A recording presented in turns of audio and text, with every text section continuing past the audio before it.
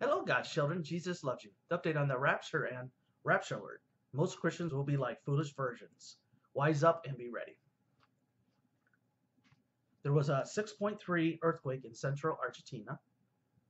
6 Lebanese killed in Damascus bus blast. With the wars and rumors going on in the world and with the earthquakes going around, we do not know the day and hour our Lord Jesus comes back. Only the Father knows. Redemption is nigh. Be ready. Rapture alert. Most Christians will be like foolish virgins. Wise up and be ready. Let me take you to Matthew chapter 25, verse 1 through 13. Then shall the kingdom of heaven be likened unto 10 virgins, which took their lamps and went forth to meet the bridegroom. And 5 of them were wise, and 5 of them were foolish. They that were foolish took their lamps and took no oil with them. But the wise took oil in their vessels with their lamps. While the bridegroom tarried, they all slumbered and slept. At midnight there was a cry made, Behold, the bridegroom cometh. Go you out and meet with him. Then all those virgins arose and trimmed their lamps. And the foolish said unto the wise, Give us of your oil, for our lamps are gone out. But the wise answered, saying, No, not so, lest there be enough for us and you. But go you rather than them than sell, and buy for yourselves. And while they went to buy, the bridegroom came. And they that are ready went into him in the marriage, and the door was shut. Afterwards came unto the other virgins, saying, Lord, Lord, open to us. But he said, Verily I say unto you, I know you not. Watch therefore, you not know neither the day nor the hour when the Son of Man cometh. Okay. The virgins represent those in the kingdom or the church. The coming of the bridegroom is Jesus coming for the church, the bride. The lamps represent the faith of the Christians. Extra oil symbolizes good works that accompany our faith. Jesus proclaims this parable to teach us the urgent need to always be ready for his return, because we do not know the day and hour. So what does your lamp look like right now? Is it 1/4 full? Is it half full? Is it 3/4 full? Or is it 100% full, ready for Jesus? So why will most Christians be foolish, not have enough oil for their lamp? 80 to 90% Christians will be foolish in the end. The foolish virgins, believe once saved, always saved. These Christians believe once they are saved, they can sin and don't have to repent. You must repent. Let me take you to Acts chapter 3, verse 19. Repent you therefore and be converted, that your sins may be blotted out, when the times of the refreshing shall come from the presence of the Lord. After you are saved, and when you do sin, you have to repent. It's said over 200 times in the Bible.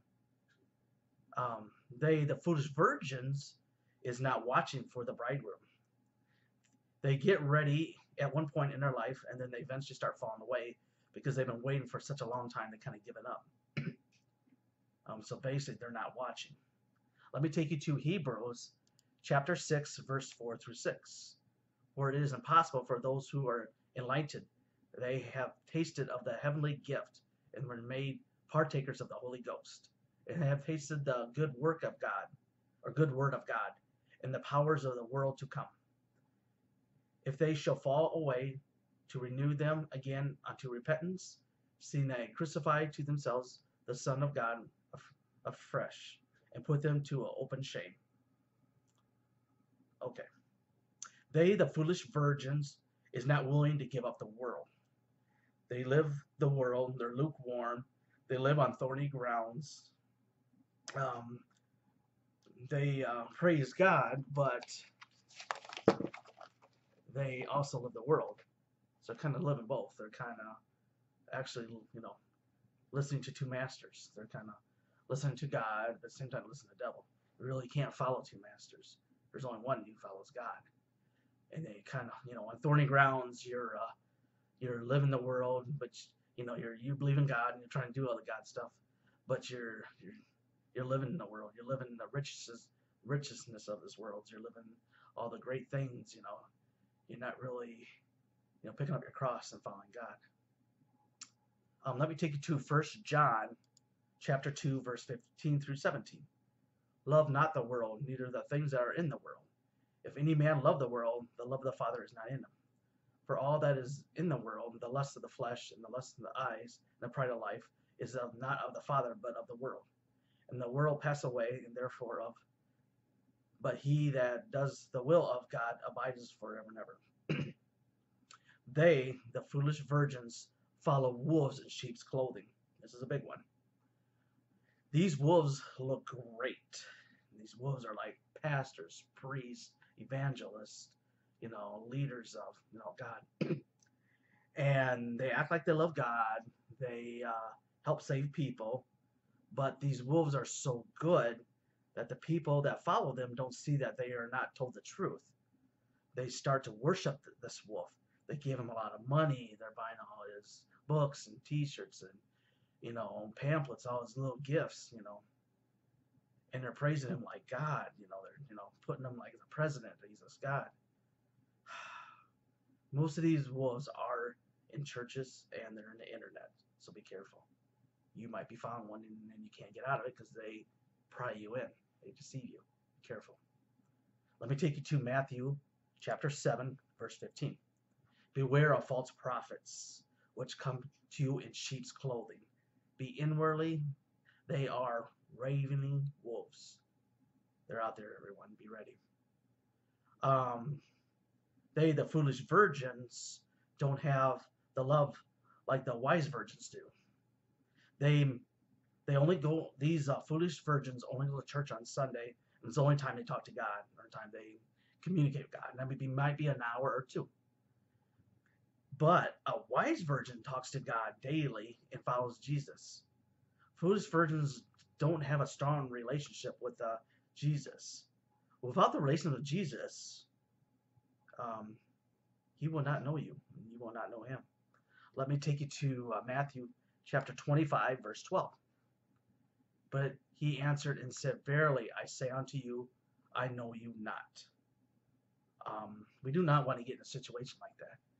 When we're at the end, all of a sudden, a lot of these foolish virgins, these 89% Christians, are not going to go through the tribulation, or they're not going to go through the rapture. They'll probably go through tribulation. And when they eventually die, they're going to be at the throne, wondering, why are we at the judgment of Christ? Why are we at the throne? They come up to God and say, God would start telling their sins. And they're like, well, wait a minute, you forgave my sins and everything. I cast out demons. I, did all these great works and did these great wonders. Or I was a pastor and I had people saved. I did this. He's going to turn and look at you. First, he's going to tell you all the things you should have done and the things that you weren't really sorry for. And he's going to say, Verily, verily, I say unto you, I know you not. Depart from me. And then you're going to be sent to hell. You do not want to be in that situation. Be careful with the wolves that you could be listening to. You could be listening to someone great. Really research them. Look in the Bible. Are they following the Bible? Are they just picking up any kind of subject and making it fit the Bible? I mean, it's scary that what's on the internet, and you have to be very, very careful. When they're talking, they should have scriptures always behind what they're talking about. And that's why you always see me with a lot of scriptures. I try to, when I talk about something, to try to have the scriptures back it up.